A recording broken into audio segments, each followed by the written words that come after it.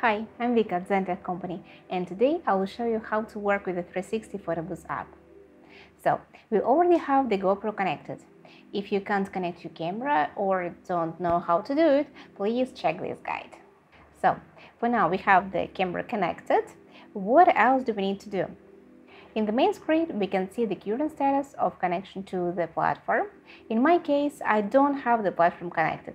It's just standing next to me and rather beautiful, but it's not connected. Also, we have the GoPro Hero 10 connected. Out time is the final duration of the video, so it's going to be 19 seconds.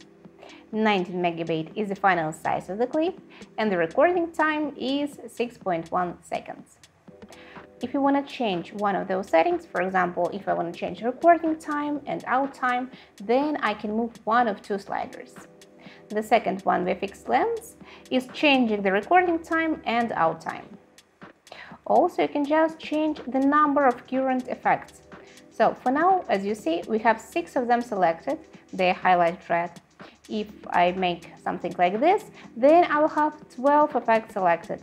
And as you see, for now, the recording time is 14 seconds and the out time is 40 seconds. So it's rather long clip.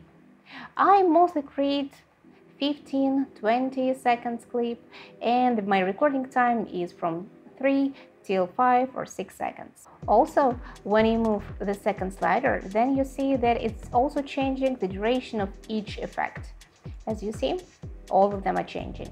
It happens because the music analyzer is turned on.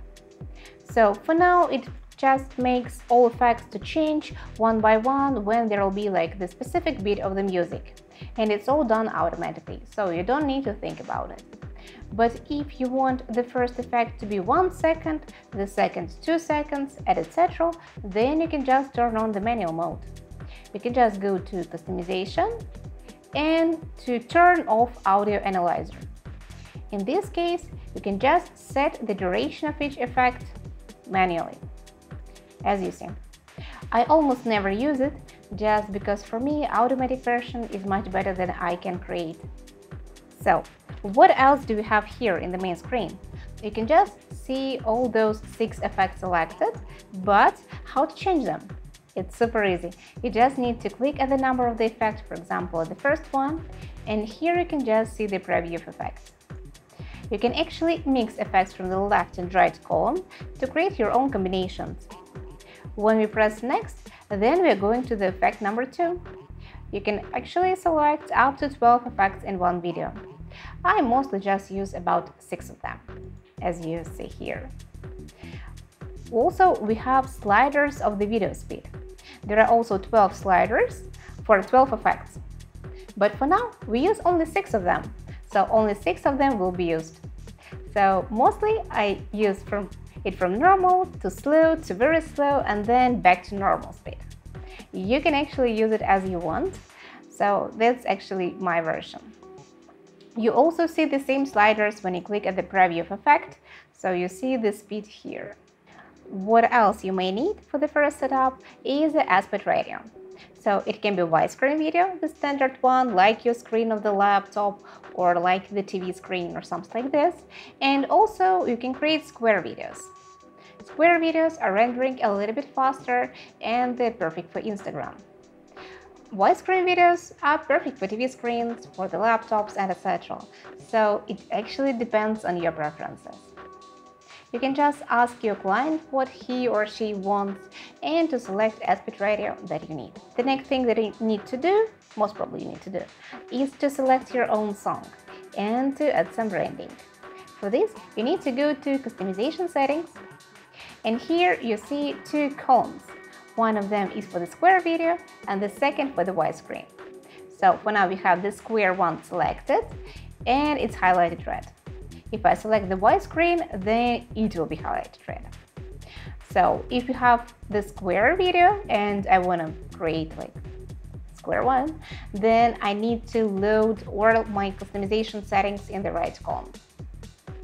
So for now I have Add PNG Overlay turned on, and if I want to add some kind of branding, some logo, then I just press Open Overlay and load my overlay. I have one of them at the desktop selected. So for now, it will be at my video. Let me just show you how the preview of this logo looks. So that's how it's gonna look like at the video. I create those kind of logos and etc. in the Photoshop or in Canva. The only thing that you need to remember is to save it with a transparent background. That's actually the only thing. In the other case, you just won't see people, and as you understand, it just won't look good. Also, here you can just add some animations.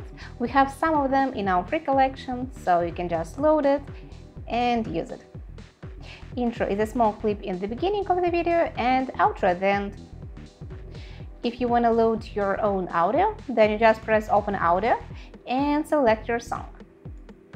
If you don't have any songs at your laptop, then you can also use Music Without Copyrights in our free collection.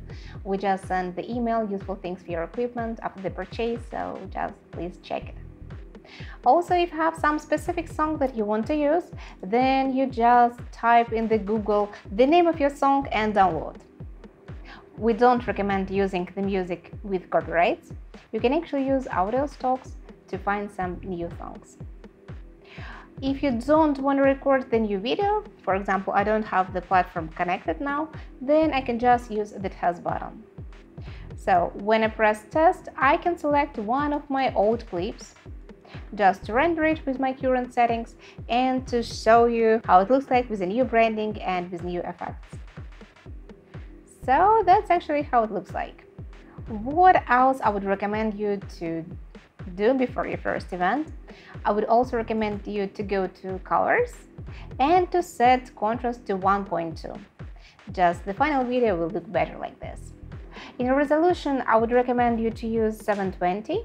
Just like this, videos will be rendering much faster and the quality will be still fine for the TV screens, for phones and etc. That's actually everything about the quick starts.